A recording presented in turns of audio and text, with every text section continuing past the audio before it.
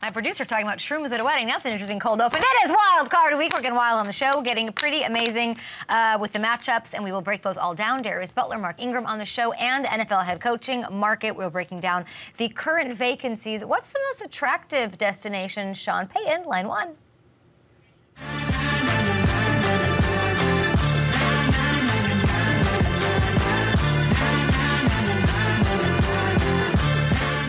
Conrad. Wedding? You have a wedding coming up, Conrad? In my ear? Conrad, I'm a great wedding date if you need a wedding date. Can you imagine? Welcome to the show, everybody. I think I'm frozen from the inside out. Some kind of California this is. If you saw I put up a TikTok. I was that bored waiting for the, thank you, Marissa. I was so bored waiting for the gas person to show up. And by the way, shout out to gas people. I had a man fully in the torrential downpour under my house yesterday. I don't know people could, it's very disconcerting to know that someone can go under it's a very like People Under the Stairs 90s horror movie throwback situation, but thankfully the heat is back on in my residence, but I do believe that I froze from the inside out. I'm like tearing up on the program today, but I'm also just so emotional because it's Wild Card Weekend. We have Hamilton joining us right now as we dive into some of the key teams to prepare for the weekend. Darius Butler will stop by to take us to Shutdown City, of course, and Mark Ingram laying down the law, as always, with our edition of Red Card.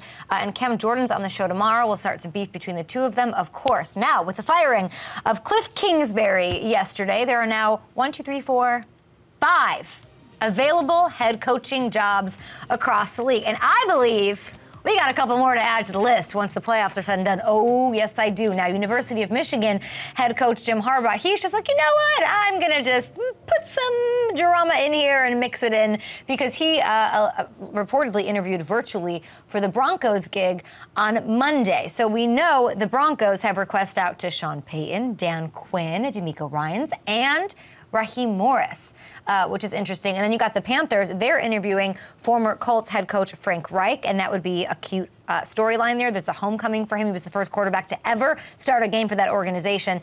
But then you have this thing where it's like, oh, you want to root for Reich, but Steve Wilkes, he needs to get that job, in my opinion. And I think Darius Butler will agree with me as he joins us shortly.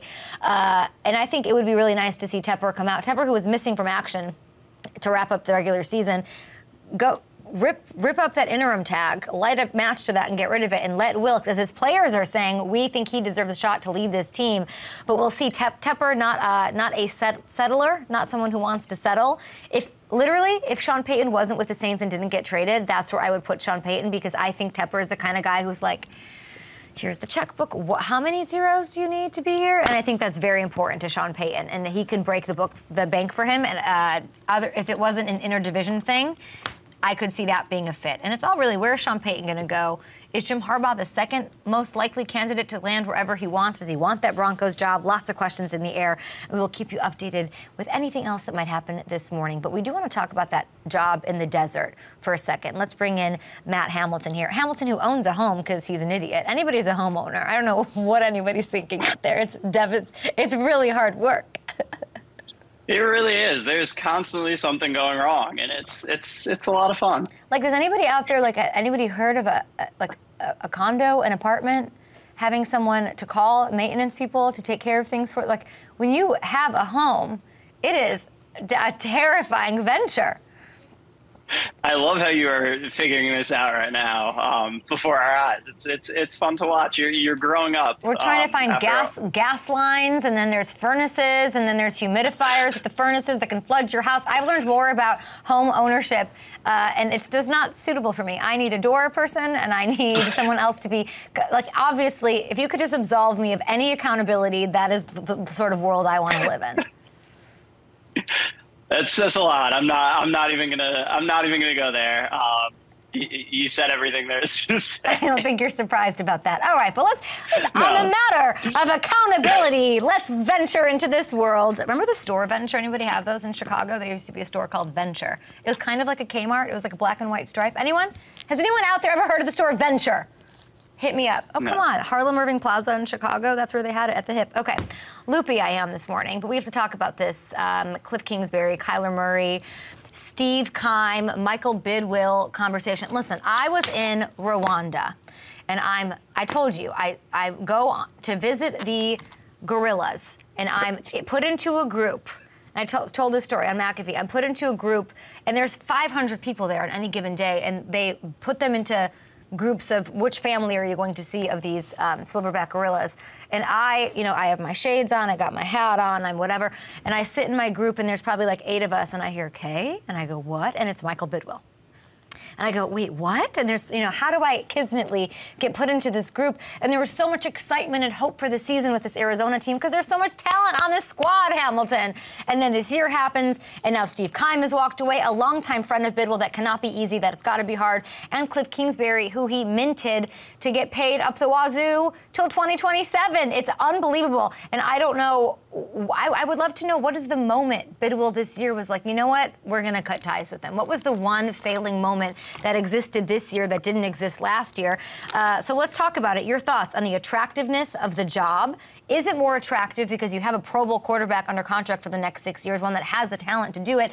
Or does it scare you because you have a quarterback who's the 3rd highest paid in the NFL, already has a bunch of question marks about him, and now has a torn ACL he's coming off of?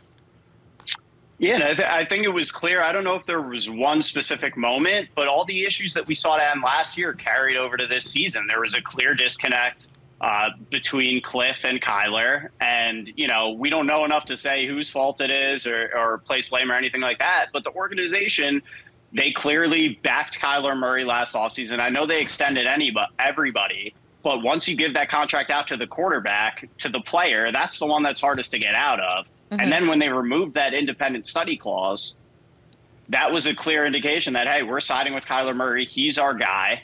And when you look at this as a potential coach, I think if you're an offensive-minded head coach, you have to love the potential of Kyler Murray at 25 years old, with the arm talent, with the mobility, with all the things he can do. He's a unicorn at the position. And I think you want that. You want your hands on that type of player, and you think, hey, I can get this guy straightened out. We could do some special things together. So that sounds like somebody with a healthy ego, and it reminds me of Coach Sean Payton going and saying, Jameis is my guy.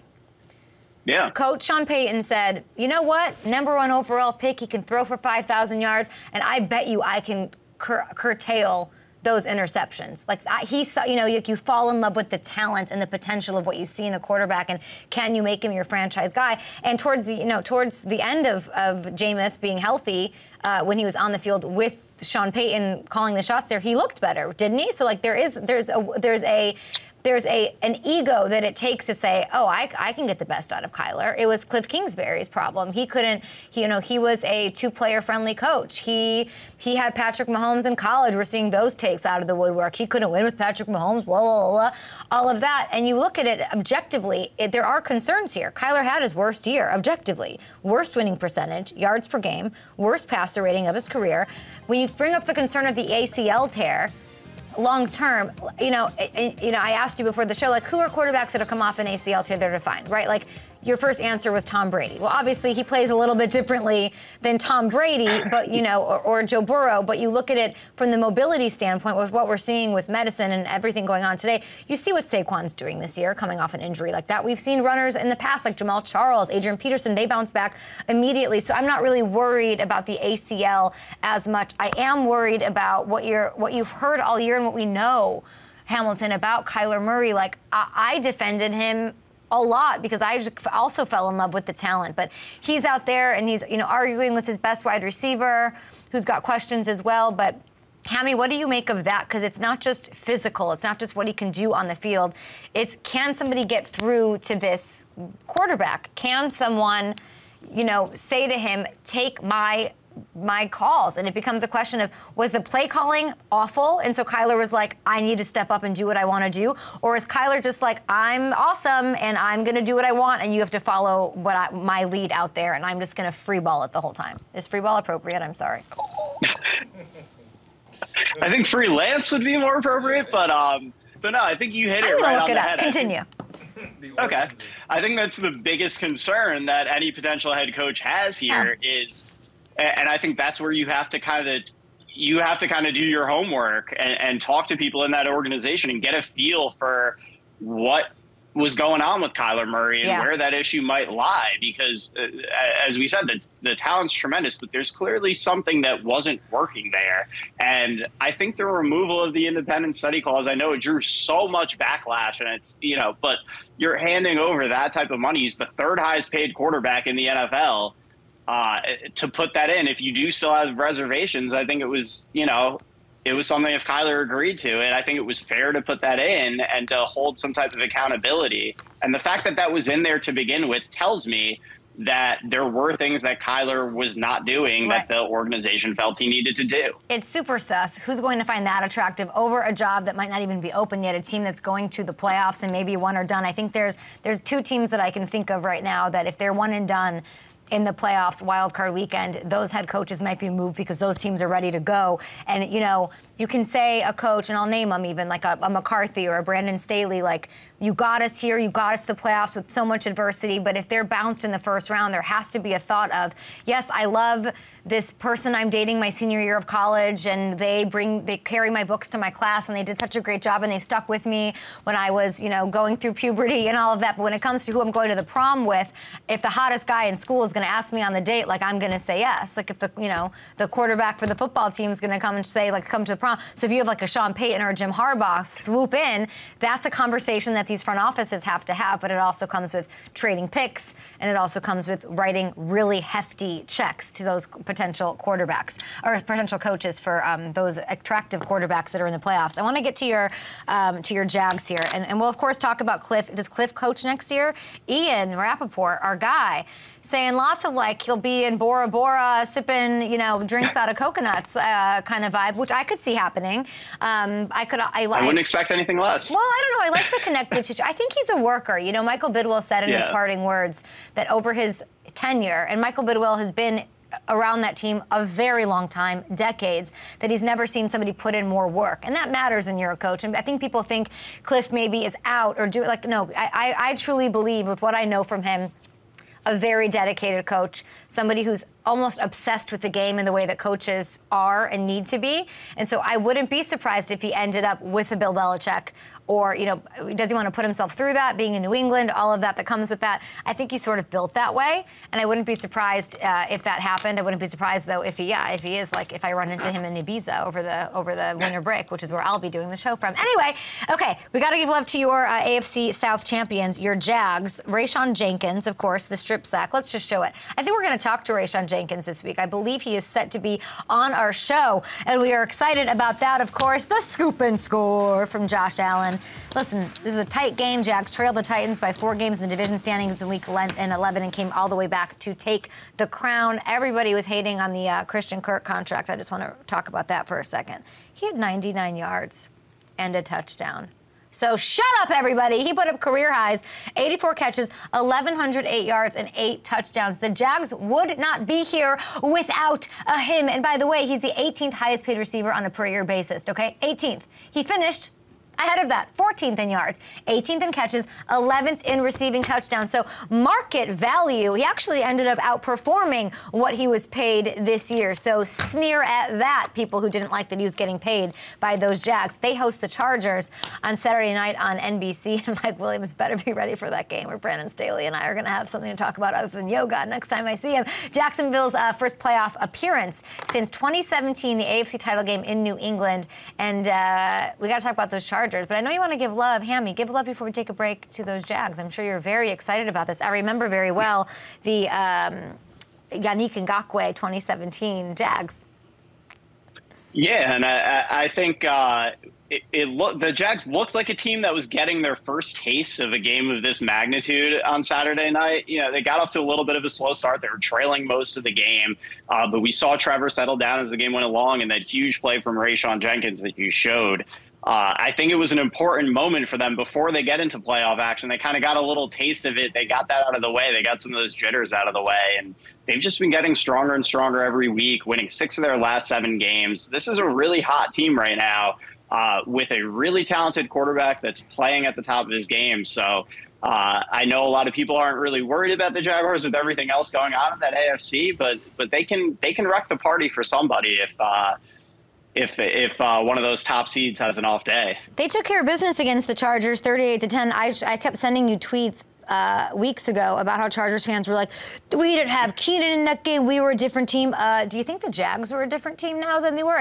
Who's a hotter team right now? Who has more momentum going into this weekend? The Chargers, who rolled out their starters, got them banged up, and lost the game to the Broncos and let Russell Wilson have some positivity going in the offseason? Are you joking? Or is it the Jags, who also defensively looked amazing, bottling up Derrick Henry, and now you've got Eckler that you're going to have to deal with. There might be some one-dimensionality going on with this Chargers squad that never really found a rhythm on offense this year. So let's talk about that. So the Chargers, they've been locked into the 5 seed all along. They played everybody against the Broncos. Meaningless game. Williams suffers back spasms. Hopefully he's okay. Joey Bosa left the game as well. I was so angry watching this game, and then my mood sort of changed going into this weekend's action. But Staley said this after the game, quote, hindsight is perfect for everybody on the outside, but these games are not easy to manage. They're not, because you don't have that many players. We did it to the best of our ability. We were trying to compete in the game, and we only have 48 guys on the team that are active for the game. Hamilton, what? Like, the argument, if he came out and said, Joe Lombardi needs to work out some things, we haven't had these guys healthy together, and we need some rhythm because we're taking on offenses like the Bengals, the Bills, the Chiefs, and the Jags, who are on fire right now, so we really need to feel our best. Whatever, let's ride. That's a different story. This is like a weird answer because you did pull your, my answer to that as a reporter would be, well, but you somehow managed to pull your starters later in the game, so you did have the players that it took to get them out. So when you were up 14-7, that wasn't a comfortable time for you to say, let's rest these guys? I'm just a little confused. But I also kind of don't care. I don't want to be negative because the Chargers are here and I should shut up. Yeah, and also the odd part about it to me, and I get it, you have to play some guys because you only have so many players on the roster in the NFL. But look at what the Giants did. Daniel Jones did not see the field. Kayvon Thibodeau was active, did not see the field. Saquon, Leonard Williams, Andrew Thomas all didn't even dress for the game, and they fielded a team and they got through the game. So you look at what some of these other teams did, they were able to do it. And I think that kind of is what falls on you as the head coach, is figure out a way to do it to protect your guys going into a playoff game. And luckily, it doesn't seem like the Mike Williams thing is too bad. I think we're still waiting on the severity of what's going on with Joey Bosa. But it is a little bit concerning that he couldn't kind of figure out how to make that work. Unless there was another motivation. Maybe he didn't want to say we want to get in rhythm because he's trying not to throw certain people under the bus. But it was a curious decision to me, for sure. I mean, especially with a team that's had so many injury issues all year, where it's like, aren't you a little, but that's kind of like don't we all have a Brandon Staley in our lives where it's like, you're going to live or die. Like you're going to end up in jail one night after a night being out, but they're also going to like give you the best memories of your life in another world. You know what I'm saying? Like you don't really know what you're going to get. So I'm watching this game and I'm like, don't you see what's going to happen here? Don't you know Mike Williams is going to get hurt? Don't you know Keenan will get an injury? Like, what are you doing? And then those things happen and we sort of leave unscathed. Hopefully all of our, good vibes towards Mike Williams ahead of this game, because they're going to need everything. They're going to need everything that they have against this Jags team. Even though Chargers fans don't seem to believe that. So we left the game and it's fine, but he's the guy who's going to go for it, right? He's going to go for 2, he's going to go for it on 4th, like whatever, and that's fine, and we love that. It's these sort of things that are like reckless, where you want to bubble wrap people and just sort of shake him and say like, no, we're not getting that extra round of beers. Like, no, we're leaving the bar. Check, please. That he sort of doesn't have in him. But I'll say that, if you're going to put them out there, and let's assume that maybe there isn't another motive, and it is rhythm, and it is chemistry, like, they didn't look great. They've looked, like, credit to Joe Lombardi, they've looked a little bit better.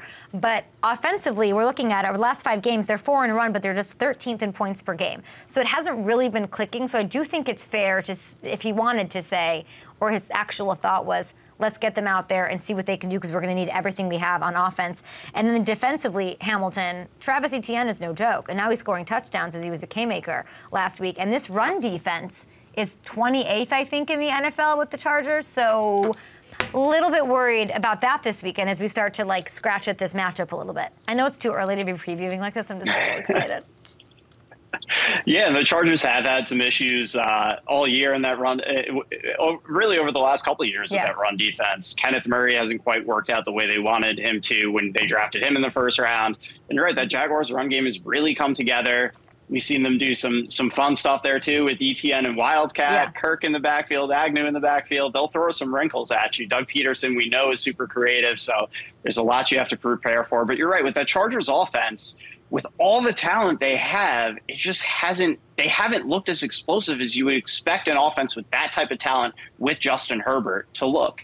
But we're criticizing a team that got to the playoffs, fought through adversity, expelled an entire negative cloud of psychology over the past 5 or 6 or 7 years of not being able to finish games and having fluky, weird things happen to them.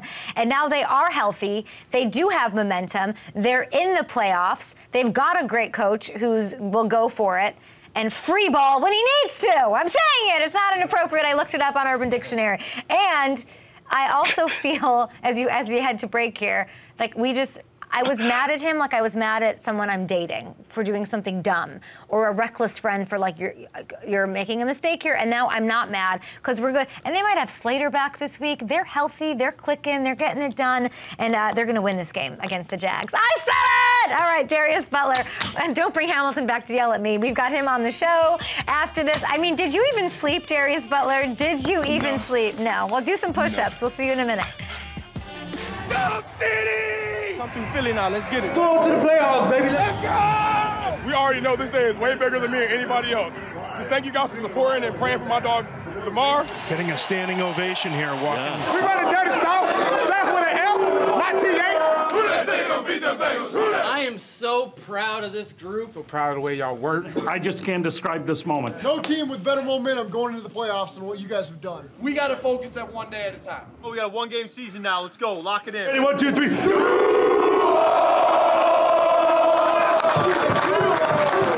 Season 2 ball. I'm happy for Doug Peterson. How great is that? That was the best from the best of winners from Week 18. Maybe I shouldn't have showed that, Doug Peterson. Poor Colts enthusiast Darius Butler joining us right now, who probably hasn't slept. So let's talk about it. The playoffs are around the corner, and let's check in with our DB of note here on the program. Tell me about last night, this mega cast, ESPN. It looked like you were having the time of your life. Yeah, it was fun. Obviously, we had the Peach Bowl last week with O State, Georgia. That was a much more entertaining game. But we kind of had to entertain ourselves in the second half of this one. An absolute blowout.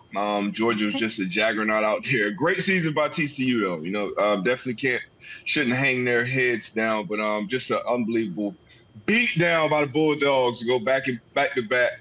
Shout out Stetson Bennett, too. He was impressive these last few weeks that I saw him. Okay, talk to me about this Stetson Bennett. I mean, you could not find a person who knows less about college ball than me. Like, absolutely not one person. So he's led them, as I understand it, to back-to-back championships.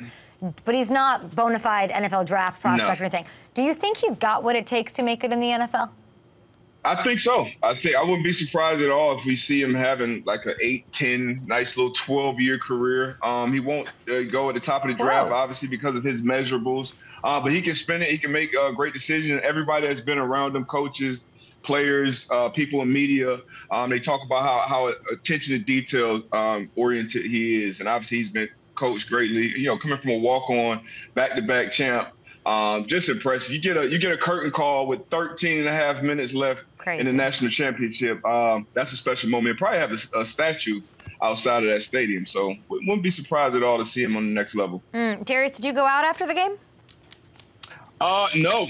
You know, Pat took care of the boys, man. We we had a suite there at the stadium. We hung out there a little bit after the game, you know, while the confetti and all that was going on.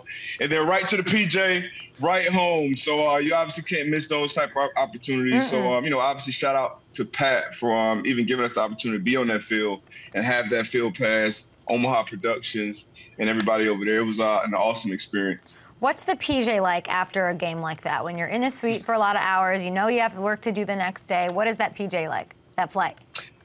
It was chill. You know, it was chill. It was chill. We had a long day because we actually did the show. We did a live show. Yeah. 10 o'clock local time, and then I think Pat had game day, and then we did the live mega cast. So it was a long day. a lot of hours. So it was definitely chill. 345, 350, maybe back to Indy. And, obviously made it here in time to be up in Adams. I know. Out here free balling.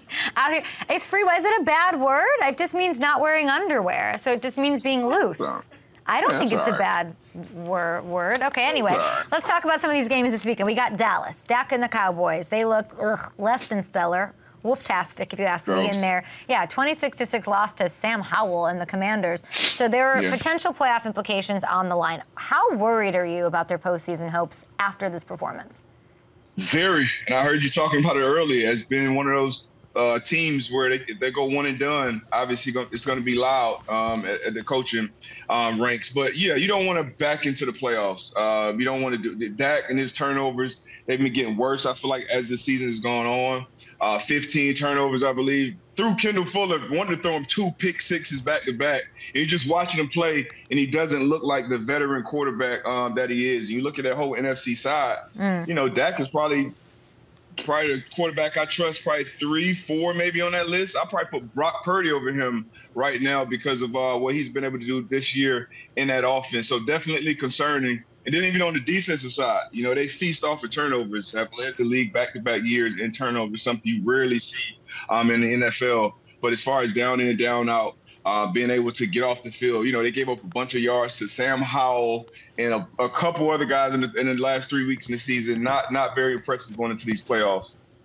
I'm texting Hamilton right now, and it looks like the Bucks are 3-point underdogs in this game. At home. Interesting. And that's not the only team that's underdogs at home. The Jags are 1-point underdogs at home against the Chargers this weekend. It's pretty disrespectful. You played against Jacksonville quite a few times, of course. You've seen this franchise turn it around. How does this game go down?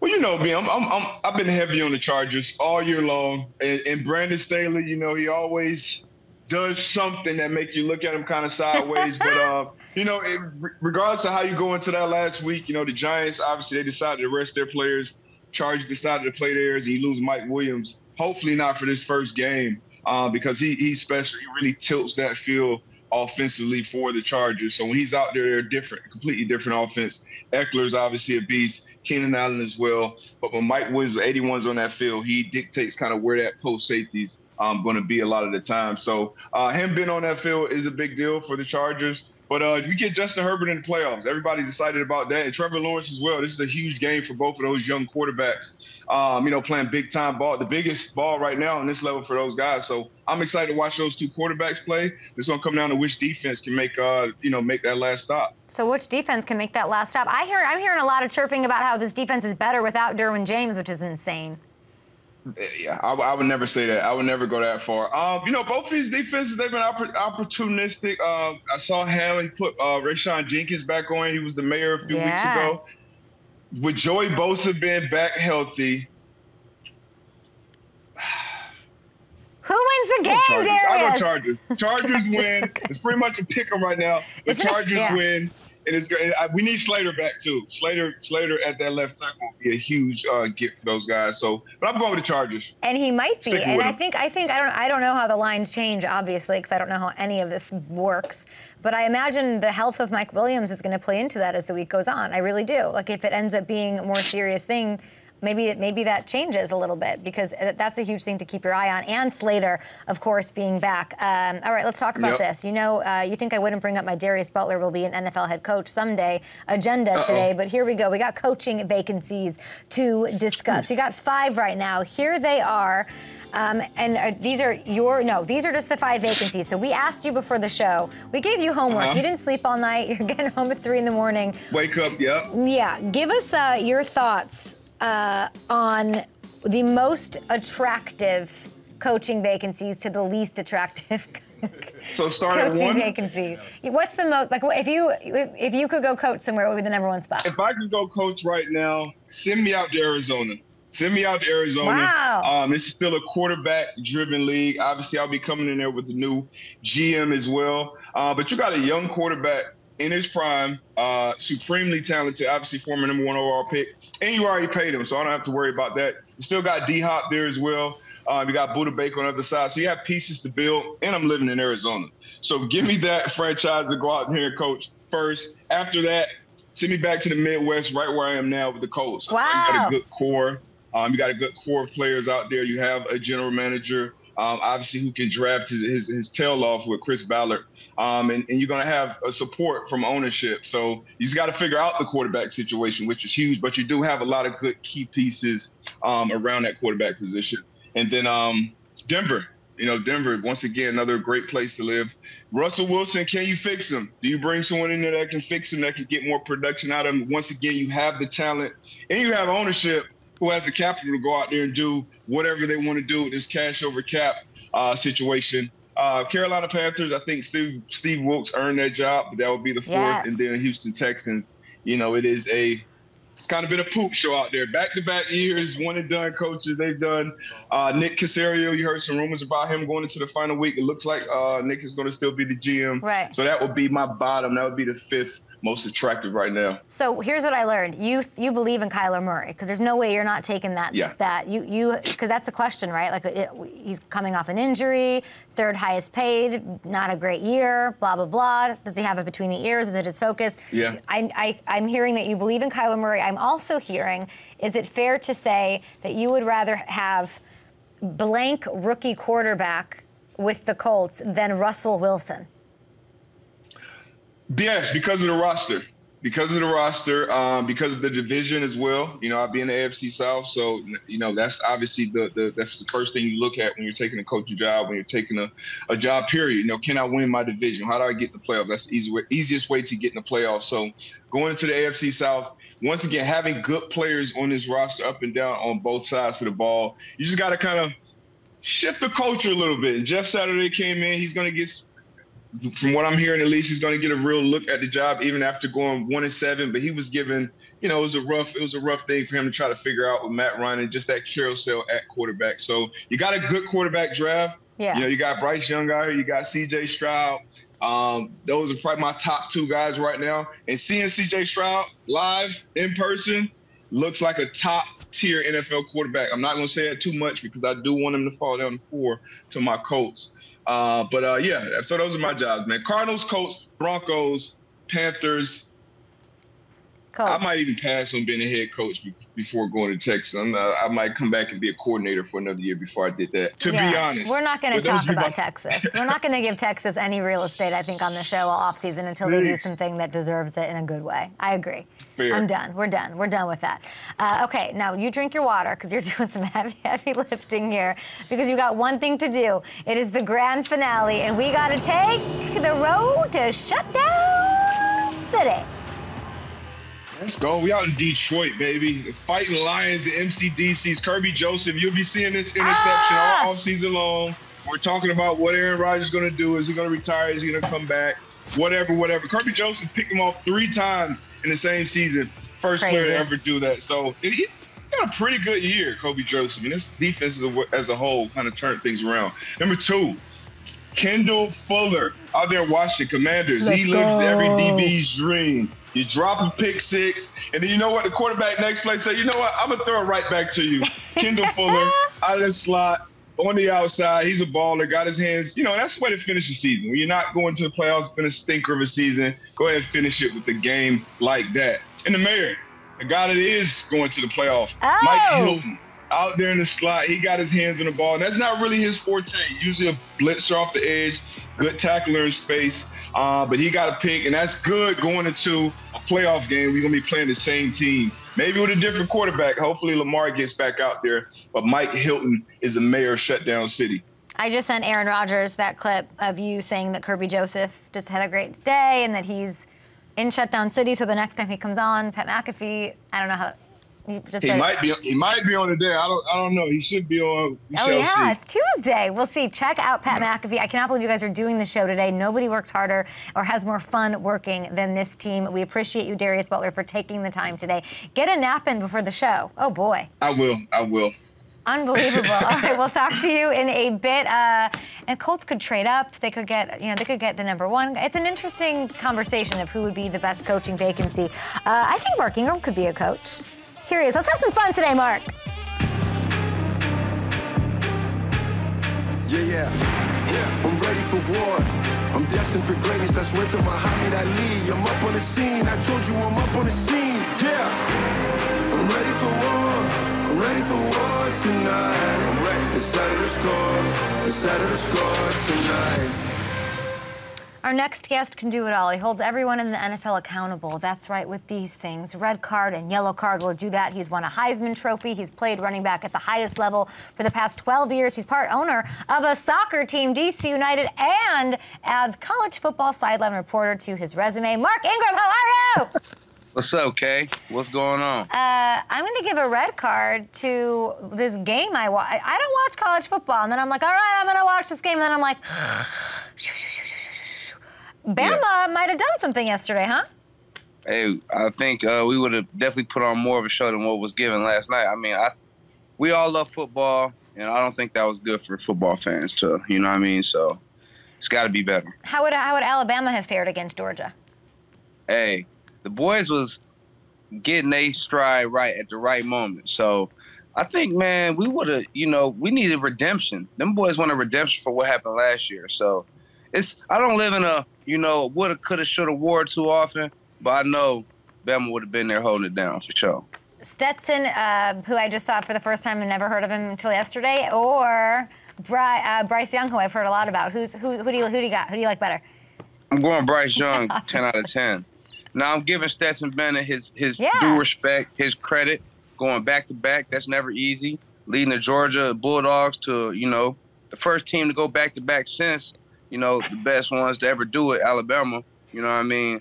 But I'm going to give the man respect, but, Bryce Young every time, every day of the week, and twice on Sunday. Ooh, we'll see. Chicago's got the #1 pick, or the Colts going to move up and grab him. It'll be super interesting as you cheer on your guy there. Let's talk about this season. It is unfortunately over for the Saints, but it was up and down, but you guys got it together at the end. You won 3 of the last 4. I was excited to see that. So I want to ask you, not about the Saints, but just how you're feeling going into this offseason. Like, where are you at? No, I'm feeling good. Like, obviously the season it wasn't a success by any means for anybody in this organization. Going 7-10, that's not the standard. That's not the expectation of what we want to do here in New Orleans. But for me individually, I'm feeling good where I'm at. If we had a game this week, there's a high probability that I would have been ready to play. So being healthy and having good recovery, I think that's great going into the offseason with free agency. We'll see what goes on with that. But I'm focused and I'm feeling good. Body's healthy. So I get to go into offseason healthy, strong, fresh, and see what, opportunities present themselves. That's such incredible news. You could potentially play this weekend if y'all were in it. Do you have any thoughts about, like, as you wrap up the season, do you look back at this year? Is there one thing that you carry with you from the season as you look ahead towards your future? Man, you just have to cherish every single moment, cherish all the moments. You never know when it'll be over, so. And I think I did that a lot this year, like even running out the tunnel sometimes when I was, them saying my name and the crowd's going crazy. Like, okay, how many more times am I going to be able to do this in the Superdome? You know what I mean? So just taking every single moment for granted, cherishing all those relationships, cherishing all those friendships, the ups, the downs, the successes, the failures. You have to cherish all those moments because everyone has a timeline on their career in the NFL. So mine's not over yet. I don't plan for it to be over. That's right. But cherishing those moments, is something I'll definitely take with me. I love that. Now, I want to ask you about your coach, because now it's like a year in review sort of situation. Not a winning record, first year, sort of, last minute jumped in, Dennis Allen. How would you sort of sum up the job he did taking over? I think he did a good job, man. I think we had several opportunities to change the trajectory of our season. There was multiple times where we had games that we had control of that we didn't finish the game. Games that we should have definitely won the game and we didn't win them. And I feel like we had 5 or 6 instances where I could just think of that off the bat, where if you just, half of those games turn our way, it's a different story. You're sitting there like a 3 seed, winning your division, whatever the case may be. So, is there room for improvement all over the board? Yes. You know what I mean? But do I think that, it's all on DA what happened to us this year? No. So I think the players and I think all of us need to be accountable and knowing that we should have made some more plays along the stretch and in the crucial moments of the games that could have turned the tide, the trajectory of our season in a positive way. But, you know, I think everyone with our hands dirty, everyone had some, you know, fault in it. But I think we have the right group of guys to keep going forward. So that's the main thing. And you ended on not a positive note. Obviously, this is a team that's used to going to the playoffs, used to winning the division. So, you know, a team that has bigger sights, like you're saying. But winning 3 out of 4 is not bad. Dennis Allen just getting his feet wet. Obviously, he's been around the team a lot. But as a head coach, it's really hard. And Sean Payton's paws were all over that building. Like, it's, you know, it's a complete change. And then Sean Payton's, like, in the news every day. So I'm just going to show you the coaching vacancies, Mark, because you know Sean. I wanted to take a look at this. And you got some interesting choices if you're Sean Payton, right? And he's the belle of the ball. He's the hottest ticket in town. You know, you said he'd be good for Russell Wilson in Denver. That's interesting. You could get Bryce Young if you're that Colts coach, though. Do you think he'd be a good fit there? Do you think he'd be a good fit with Kyler Murray and the Cardinals get the best out of him? Where would you put Sean Payton on this list?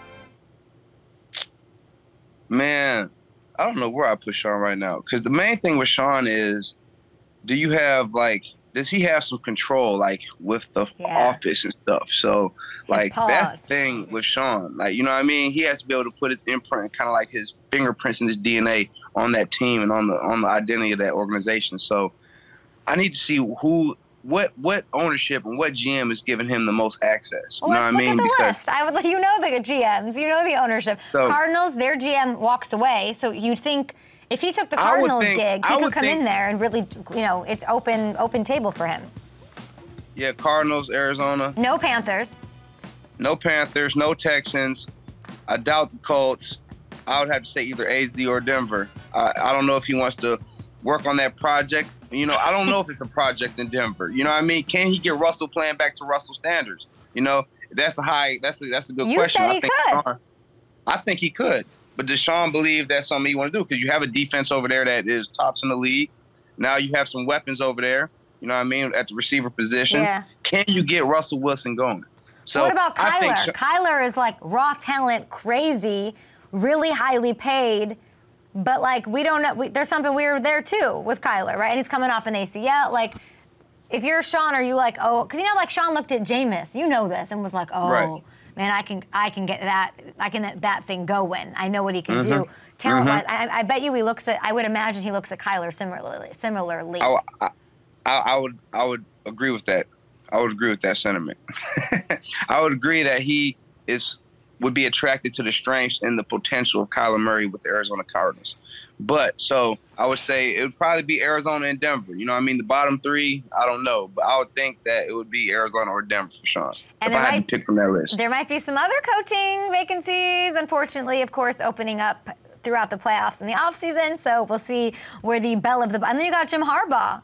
You played for John Person, but Jim's like, I want back in this. So it's super interesting. Okay, let's get to some red cards here. It's what we do best. We haven't done it for a couple of years. You've been so amazing. I know it was the last week of the show. You've been so amazing covering everything. We have laughed on the show, we have cried on the show, and we've loved everything. But this is America's favorite game. It is red card and yellow card here. You know the drill. We're going to show you footage from last weekend, and you tell me if you think it's worthy of one of these or nothing. All right, let's do this. What's the first clip? I can see you as being one of those guys who's super competitive when you're in the arcade. I'm not sure this qualifies as competitiveness. What do you got? What is this? Who is this? I don't know. It's a red card for sure, 100%. I mean, we going up over the border, dunking at the local Dave & Buster's. Like, yeah, that's a red card. That's a red. That's not even. How did he not break through that machine? Are you competitive when it comes to this kind of stuff, like Papa Shot? 100%. 100%. I'm trying to beat the high score every time, but I'm not jumping over and dunking on it. Got it. So it's okay to break the ankles off of, like, your nephew on Thanksgiving, like Darius Butler, but it's not okay to do this at an arcade. That's right? Okay. Not at the arcade. I mean, there's a plastic barrier over there that clearly says, do not come over here. And we're going to jump over, dive over, dunk it, and then have to climb back out. Like, it's just all bad. It's a red card. It's a red card. Okay, Brock Purdy, this next one. He's become quite popular in San Francisco. He throws a towel into the stands, and the fan, not real graceful trying to grab this thing, huh? Hey, he's selling out. You know, he needs some of that Purdy attire. So, you know, he's selling out. He's all in. You know, that's what you want from your fans. You're gonna be all in or you're gonna be all out. So, we're gonna give him a yellow. We're gonna give him a yellow, man. He needs for the an support assist. of Purdy. Yeah, and he's somebody going all in. Holding him back. He needs somebody holding his jacket. He needs someone who cares about him, who loves him. Don't let you fall. Right. Go get the attire, but we ain't gonna let you fall over. Right. You know what I mean? He needs a Mark Ingram. He needs a hype guy. He needs somebody who's gonna be there for him. Yeah, I see You just that. need somebody that's gonna hold you down no matter what, have your back regardless. 100%. You know what I mean? Okay, now just because you see other players doing it, don't assume that you can. DeAndre Swift learned a valuable lesson in timing here. We love DeAndre Swift, Mark. Yeah, we love DeAndre Swift. Like I said, I'm an RB guy. This is a red card, man. Like, I'm not a jumper. Like, I like to stay on the ground. I'm a running back. Jumping isn't in my forte unless the goal line is somewhere near. So, yeah, we're gonna give Swifty a red card for not being so swift here. I can't believe that happened. What if you're the other guy? The what? Making the tackle? Mm-hmm. I mean, you just... It is what it is. You gotta, like... So if I see someone jump in the air, like, I'm gonna try and, like, dump him. Like, boom, put him on his back. I don't know. Like, get off me. Yeah, like, get off me. Like, what you thought this was? I don't know, but... Mark, we love you. The best news maybe that I've heard all day and all week maybe is that you could potentially have played if it was this weekend. Your body's feeling great. Your mind is right as always, and we appreciate you. Mark Ingram, everybody. Hey, Cam Jordan's on the show tomorrow. He thinks he can Cam J. He thinks he can out-media darling you. I don't think so. Hey, if there's anyone that can come to a close second, it's my brother from another. So that's true. Enjoy He'll Cameron be on. Jordan. We'll talk about you for sure. Mark Ingram with the Saints heading into the offseason. We'll have him back throughout the offseason, of course, and throughout the playoffs. We'll be back after this. From our show, Cam Jordan, Rob Gronkowski, and Paul Verzi. Join us.